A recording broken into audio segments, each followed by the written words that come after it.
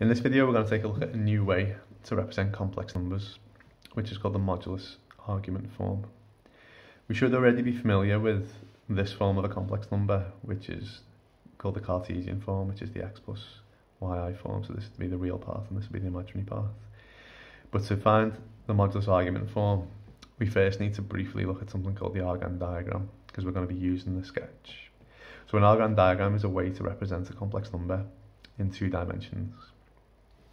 And instead of like your x-axis and your y-axis, we call it the real axis and the imaginary axis.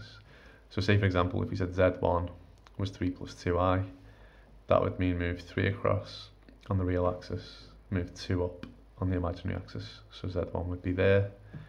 If I had z2, which was 2i, that means we don't move anywhere on the real axis and we just move up 2 on the imaginary axis, so z2 would be there. Can't forget z3, which was 1 minus 3i. We'd move 1 across on the real axis, and then 3 down.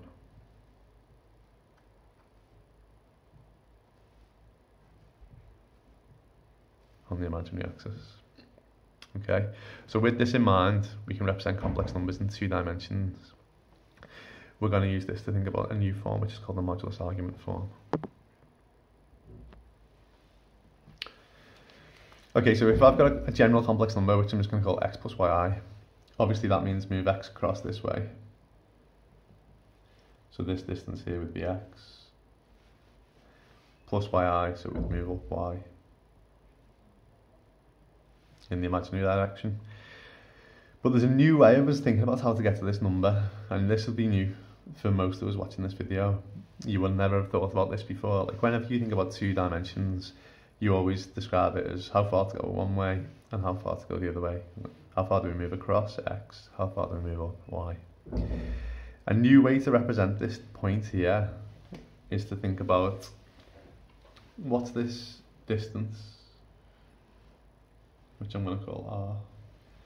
So how far are we away from the origin? Let's call that r. But that wouldn't be enough information, would it? If I just told you the distance, say for example, if I said r is equal to 4, you would know that your complex number was 4 away from the origin. Maybe pause and think about what sort of shape that would look like, because that's going to come in a later video. So all complex numbers that are a distance of 4 away, you could be that one, which was 4 away there. It could be this one, which was 4i, which is 4 away there. But there's actually an infinite number of possible points that are a distance of 4 away, and you'd end up with a circle. So if I told you the distance was 4, you'd be any point somewhere along about this circle here. So clearly we need a little bit more information. Okay, so when we say modulus argument form, the modulus, which we write as z, is the distance. We also need to find the argument. Okay, so to define where this individual point is, the distance is one thing, but the argument is the angle. So if I give you both of those pieces of information, which angle we turn through and which distance, it takes us to this specific point here. Now when we say argument as an angle, it takes a bit of getting used to when we first see this, but the angle has got to be measured from this positive real axis, okay? And we measure it anti-clockwise from the positive real axis. So if I wanted to figure out what r was and what theta was, maybe pause and think about how we could do that. So if you notice that actually all we're working with here is it's just a right angle triangle. We can do this using GCSE techniques. If I know what the x value is and I know what the y value is, I can figure out what the r value is, the distance. It's just Pythagoras. And if I know the x value and I know the y value, I can figure out the angle, because I can just use SOHCAHTOA. Maybe tan, if you know the opposite and the adjacent, you'd be able to work out theta by using tan. But if you also know what the hypotenuse is, you could use sine or you could use cos as well. Okay, So by Pythagoras, we know that x squared plus y squared must equal r squared.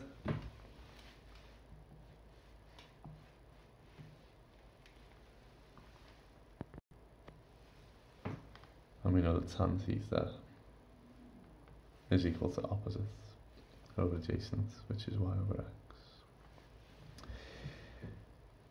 Let's see how we can figure out what y is then. If we imagine we knew what r and theta were, how could we figure out what y was? So if I draw a little triangle here,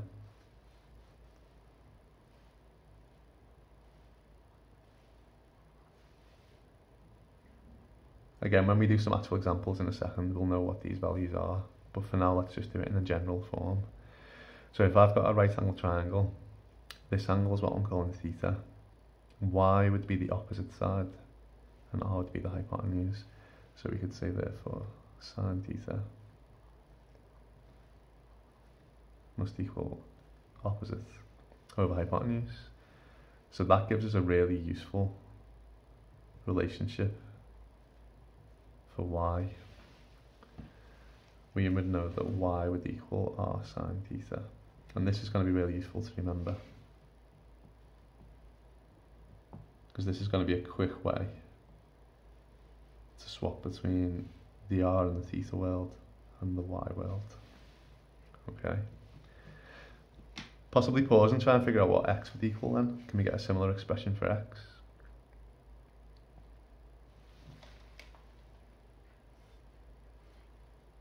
So again, if we think about the right angle triangle, if this is theta and this is r, x is the adjacent side, isn't it? So we could say that cos theta is adjacent over hypotenuse. So r cos theta is equal to x.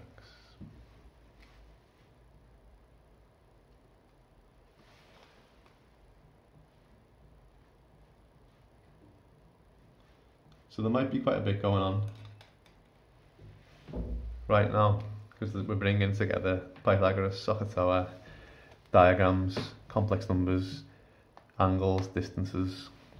So just to review basically what we've said there, if we've got a complex number, we can write it in the Cartesian form.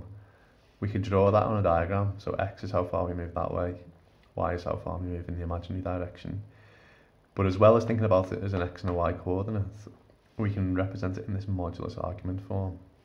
So instead of thinking about distances that way and distances this way, we can define this point by the distance that we move from the origin and the angle that we turn through. And that leads us to a new way to represent complex numbers, which is going to be really useful for these questions.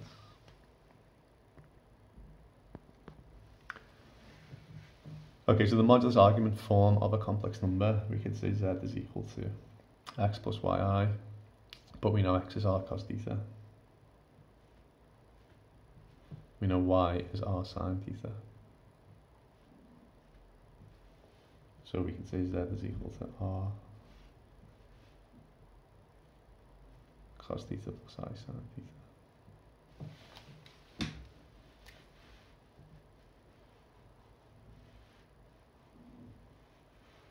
Where r represents the magnitude of the complex number, it's called the modulus.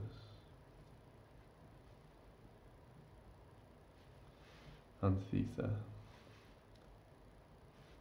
represents the argument.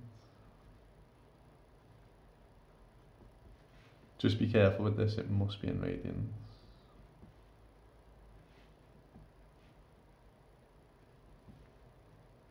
So you want to highlight that. Okay. If you haven't seen radians before, just watch the other video on radians. Okay. So what we're going to aim to do, now that we know about this new form of a complex number, we're going to swap some complex numbers from this Cartesian form into this modulus argument form. So what's the distance, what's the angle, and that's what we're going to do next. Okay, so the first example says, sketch the following complex numbers, find their modulus and argument. If it doesn't say to sketch and you're thinking about modulus and argument, you definitely do want to draw a sketch. Okay, so just highlight this.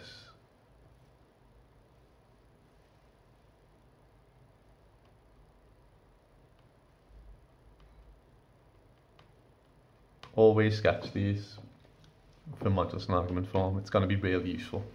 Okay, so for the first one, we've got 4i, which is 4 on the imaginary axis, isn't it? So we don't actually need to use Pythagoras for this one, although I've said x squared plus y squared equals r squared. If you think about it, the distance 4i is clearly a distance of 4 away. So the magnitude of the complex number.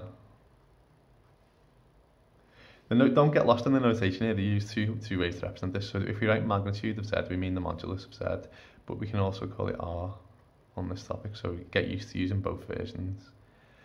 It just represents the distance. So the distance would equal 4. The argument, now this is where we've got to be really careful. This is where the diagram is very important, right? So the argument is measured from the positive real axis. So we turn this way, and that's what r theta is. Okay, so if you think about this, we don't need to use socket tower. You can just look at that and say, well, that's a 90-degree angle, isn't it? So theta is equal to, now be careful here, don't use 90 degrees. We have to know what that is in radians. So it's pi over 2. If there's 2 pi all the way around, 180 degrees is pi, so 90 degrees is pi over 2. Okay, so sketch the following complex numbers. I know if you're asked to sketch something in the exam, don't like draw all over your sketch. So the actual sketch should just look like,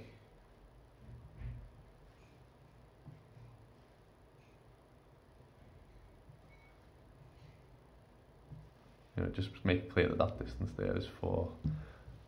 But just so we can work through these together, I am going to draw on these diagrams as well. So the distance is 4, the angle is theta. And if you wanted to write it in modulus argument form, so see this form is really important to get used to. We could say therefore 4i is exactly the same as r cos theta plus I sin theta. So if we write that as r, which is 4 cos theta, which is cos of pi over 2, plus I sin theta, which is sin of pi over 2. And you will see that this is the same, because we end up with cos of pi over 2, which is the same as cos of 90. Use your calculator, make sure you calculate in radians if you're not sure. But cos of pi over 2 is 0. And sine of pi over 2, which is the same as sine of 90, is 1. So basically you can use this as a check to make sure you've got the right distance and the right angle, because if you sub it into this, it should go back to the same form of the complex number. Okay, next one, z equals minus 2 plus 2i. Very important that we sketch this, as I said. So minus 2 means we've moved negative 2 in the real direction, plus 2i means that we're moving plus 2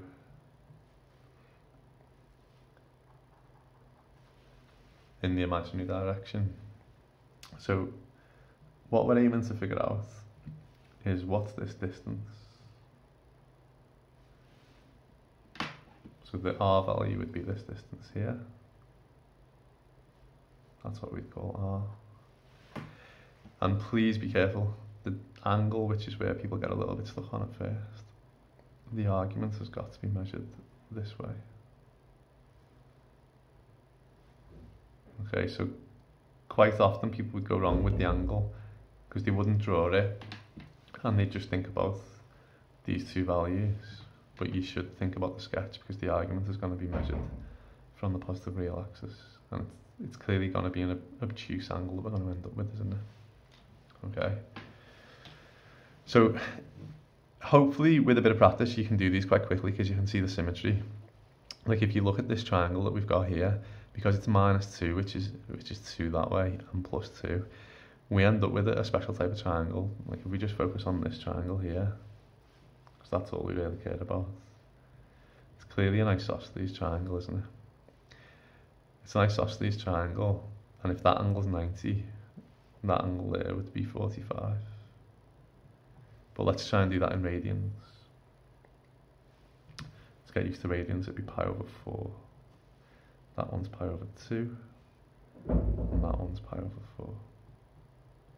Because we know the angles in a triangle add up to 180. So in radians, we know they add up to pi. So pi over 4, pi over 4, pi over 2. So you could, by inspection, you could just look at that and say, all right, with practice, that angle there is pi over 4.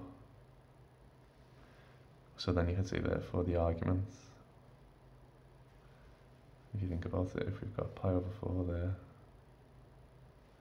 that bit there must be 3 pi over 4. Because we know the angles on a line add up to 180 or add up to pi. It's also quite visual as well, isn't it? You can see that's a quarter, another quarter, another quarter, another quarter. So we've got 3 quarters, and that's 1 quarter. So the argument of z, we could say is 3 pi over 4. Okay? If you can't spot that, it's fine. It takes a bit of practice. Sort of a foolproof way to do it is to think, well, from the triangle, if we just use these two distances, we can say tan theta. I'm going to call it something else, tan of alpha, if I just call that angle there alpha. So tan of alpha is opposite over adjacent. So alpha would equal tan inverse of 1. And if you do tan inverse of 1, you get pi over 4. So you can see that angle there is pi over 4. So therefore, the argument is pi minus pi over 4, which is 3 pi over 4. The argument's the awkward bit. The distance is always straightforward. So once we've got the argument, you could normally work out the distance first. So r would just equal, if that's 2 and that's 2, it would be the square root of 2 squared plus 2 squared. So we can always just use Pythagoras for the distance. So that would be root 8, which we could write as 2 root 2. Okay, so we've got our modulus, we've got our argument. And again, if you want to, I'm not going to go through it, but if you want to, you can sub it back into this. So if you do 2 root 2 cos 3 pi over 4 plus I sine 3 pi over 4, if you times that out, it should take you back to the original complex number to check that you've got it right. Okay, thanks guys.